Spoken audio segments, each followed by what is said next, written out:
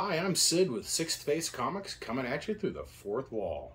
Back to another episode of What's in the Box. Only a few smaller things today. eBay, right? This is how this guy sent me this, and then yeah, you see how it's.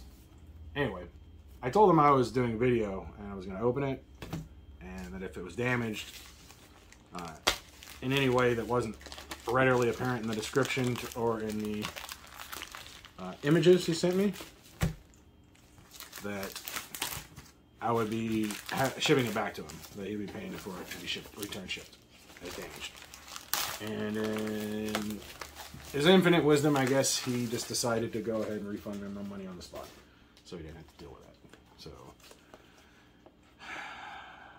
looks like it was bent. I don't know, maybe it survived. All he had to do was bloody wait. That's all I told him.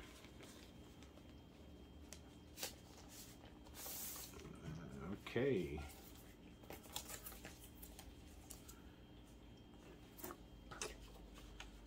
Yeah, so this is a low grade Marvel Team Up number 15. That's the first Spider-Man and Ghost Rider team up. And it has a giant tear, and there's a price sticker on the back and a giant tear. And it's still in good condition. Tear through a couple pages, even. The guy had it up for a lot of money on eBay, and I just sent him a really low offer that told him, like, look, you know, this is the condition of your book and this is what it's worth. And he accepted the offer, waited a week and a half to the end of when he could to ship it, and shipped it like that. So, no remorse for him giving me the money back. He could have waited. I probably would have just yelled at him, gave him bad feedback, but he wouldn't have had to, you know, refund me my money or return shipping, because it is as described. But don't ship like that. I'm just sick of it. When I see it, I'm going to tell people.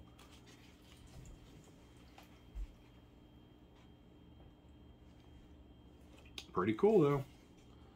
Spider-Man and Ghost Rider. So that's Johnny Blaze Spider-Man meets Ghost Rider. I'm not sure where Danny Ketch is at. I've been putting Danny Ketch's run together. I don't buy a lot of that stuff online because, you know, the cheap stuff I just shop hop and pick up. But here, I know this is a much nicer copy of this. And look at that. Gemini, blue tape. Knows what they're doing for sure. Oh, even knows the tape. So here's something that I do. I don't see a lot of people doing.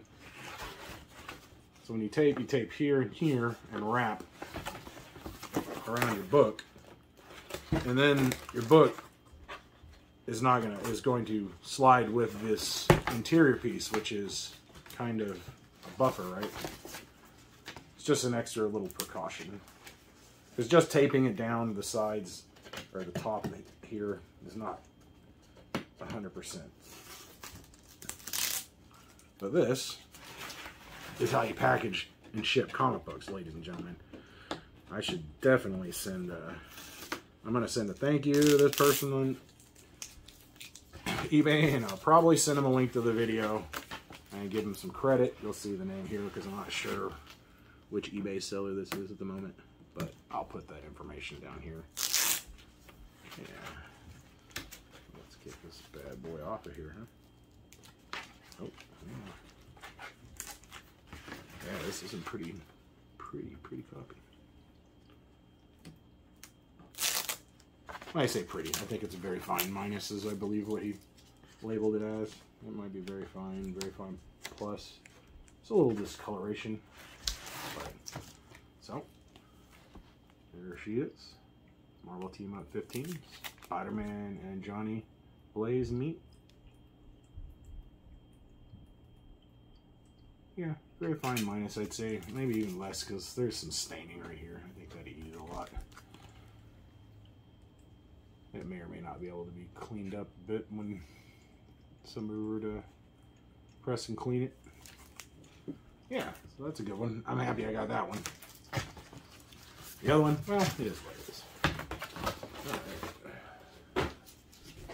And here is the big book of the day.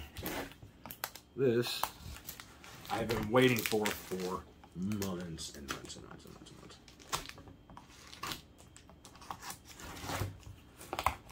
For it to show up on eBay.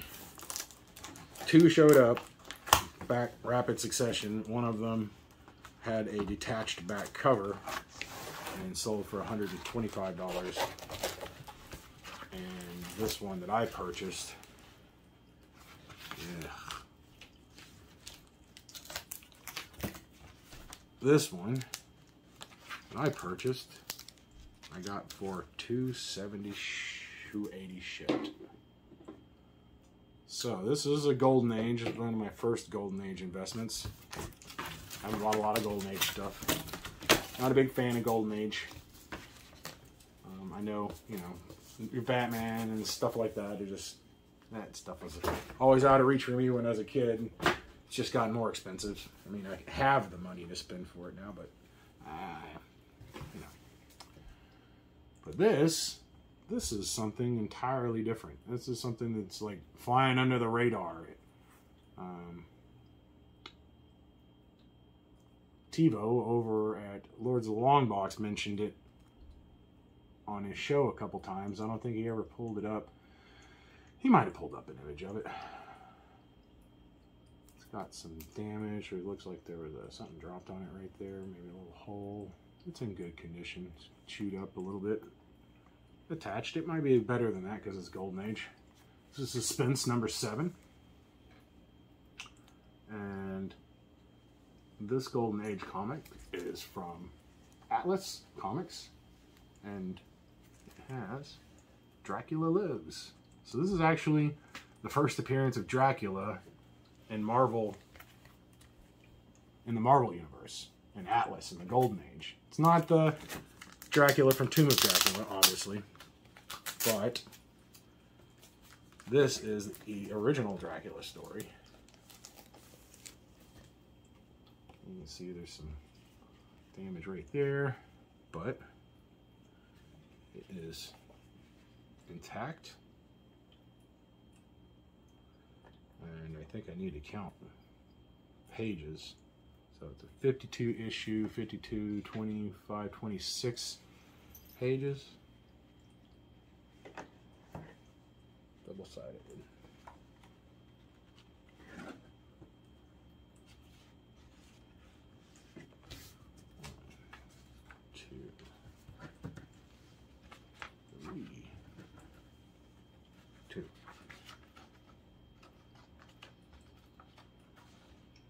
3, 4,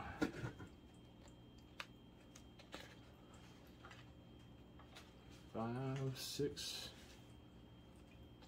7, 8, 9, 10, 11, 12. And you'll see it's only got the one staple in the book. So 12 is 24, right? I think it's missing its centerfold.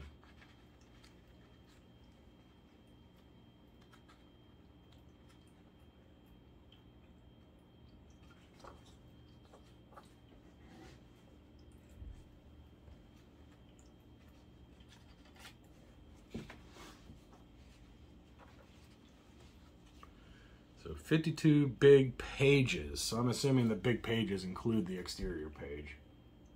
24 to 25. I should have had 26 though. 12, 2, 3,